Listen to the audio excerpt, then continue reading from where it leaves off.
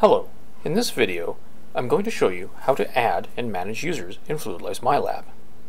To add a user, I'll start by opening the administration task.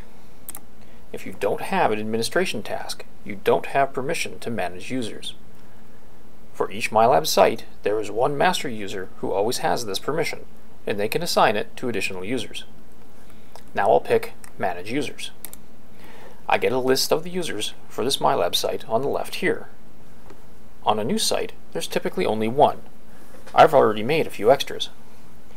To add another user, I'll click on the Add User button here. On the right, I get a new user record ready to be filled in. I need to enter the username I'd like here. And also the person's real name here.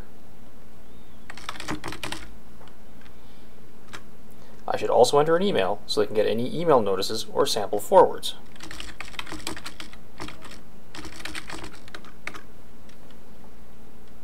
I also need to set a password and confirm it.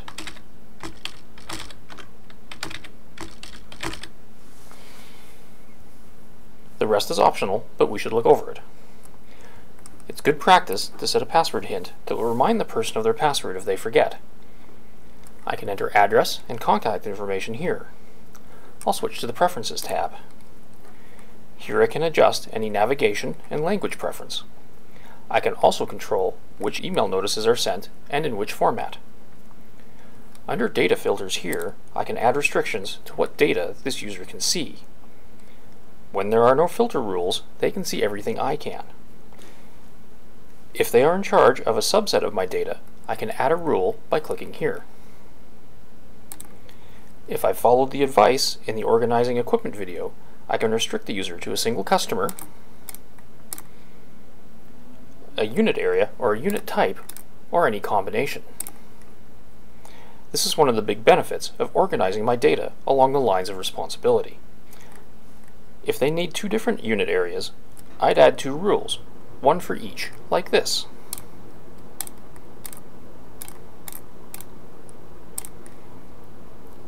If my equipment isn't organized by unit areas and types, I can click here on the Advanced Info button to see more fields I can filter on.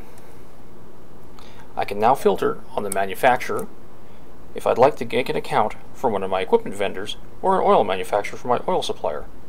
I've got lots of ways to control who can see which data. As I'd like this user to see everything, I'll clear the rules by clicking the trash can for each. Let's have a look at the Permissions tab.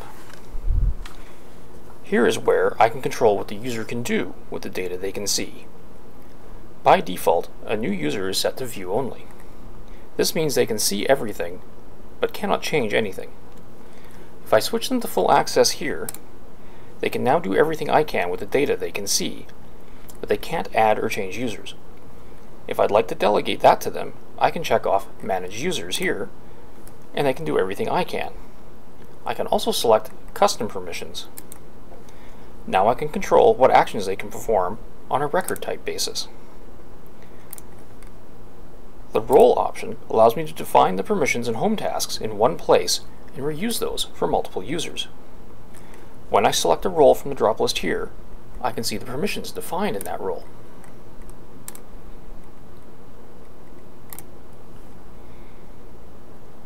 By clicking on a role name here, I can switch to the role view to make changes. Watch the roles video for more information on roles. I'll set this user to Full Access.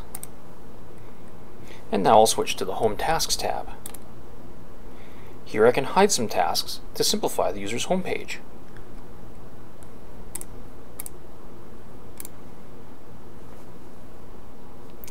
Note that any tasks I hide here, the user can put back through their profile page. If I want to prevent that, I need to set up a role and remove the task from the role instead. Now that I'm done, I'll click Save and the user is added. To manage users, I can click on any user on the left, like this. Now I can adjust any options, permissions, or home tasks. If I select myself, or the master user, I can't change the data filters or permissions or delete the user. That concludes the user overview. Thank you for watching.